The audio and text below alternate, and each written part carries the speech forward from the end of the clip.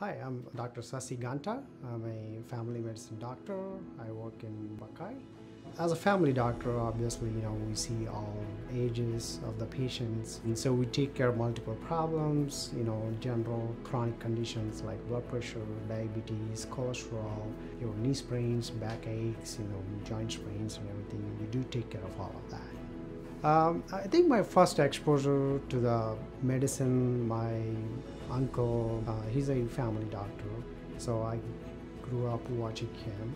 I like to see full family surrounding everybody around the patient, not just one patient. So I think that's where I was more drawn into the family medicine, so I can take care of the whole family, just not one patient.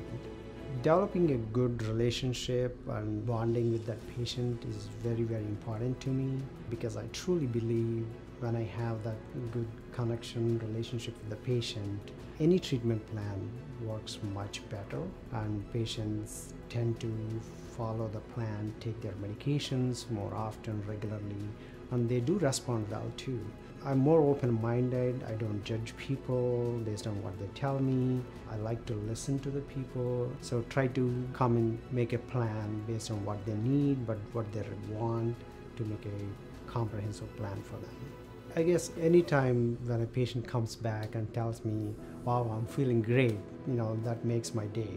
The treatment we offer that made the difference in their life, that's all we're looking for. So anytime they come back and tell me, I took this, or I took this medication, you gave me this, and I'm feeling great now, I'm really happy, that's when I feel great.